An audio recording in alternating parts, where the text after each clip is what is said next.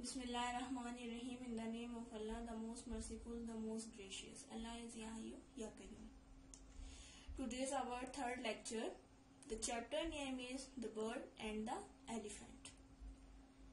First of all, I define the main concept of the poem. The main theme of the story is that we should be strong. We should not consider ourselves strong while the others is weaker or helpless. Care for everyone whether he is weak or strong.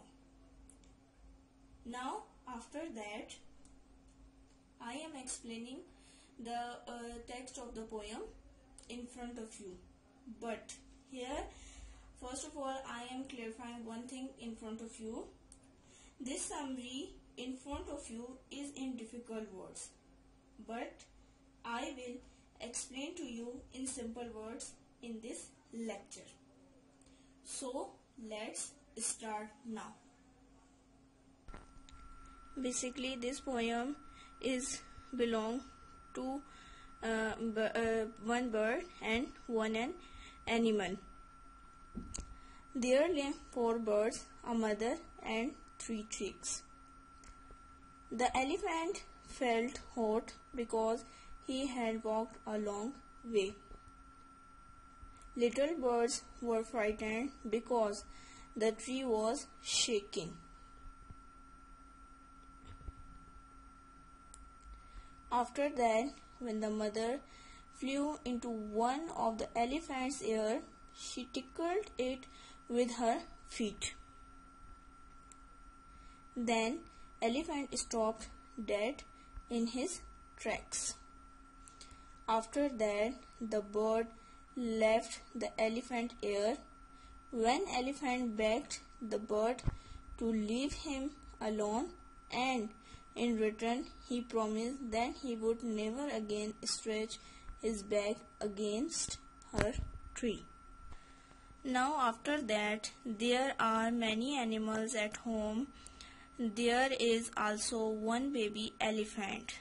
This elephant circles around the bird every day to be friends with it.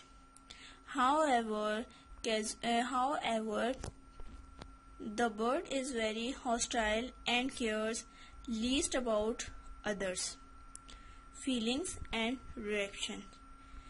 She kicked backward so forcibly that the baby elephant limped for a week or so. It was clear indication for the elephant that she is not looking for friends. After a few more days, the baby elephant goes once again to her.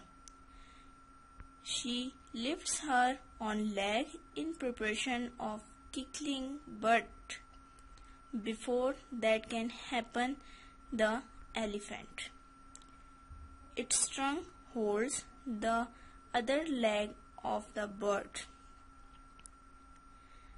The bird tumbles down miserably. Seeing her defeat, she gets up as nothing has happened and walks away calmly. Those who were watching laughed out loudly. In the last, I conclude the explaining of the text. After some months, the baby elephant grows to size of a bull. It is then transferred to the zoo and the bird continues to live there. Now after that, here we have a grammar topic that we read already in the class. Come on, I am doing it for you again. The topic name is the use of is, are, am or was. These words is, am, are and was or are all be verb variations. They are classified as primary auxiliary verbs, which means they could function as a main verb or as auxiliary supporting verb in a sentence. For example, Jerem is my favorite author. Here is the main verb here. John is writing a leave letter now.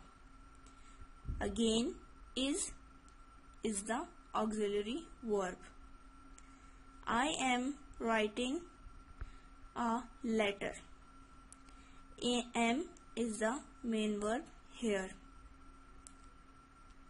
I am answering your question right now.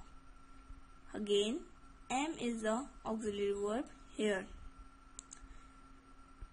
Books are our best friends. Are is the main verb. They are modeling us into better individuals. Are is the auxiliary verb again. After that, use according to tense means the use of is or am according to tense. Is used in present tense with third person singular subject like he, is, it. Am used in present tense with first person subject means I. Are used in present tense with plural subjects means we, you, they. Was used in past tense with singular subject I, he, she, it. He, she can be a name of the person. It can be replaced by object. This is our today's lecture, and maybe and hope so you are understanding for all this.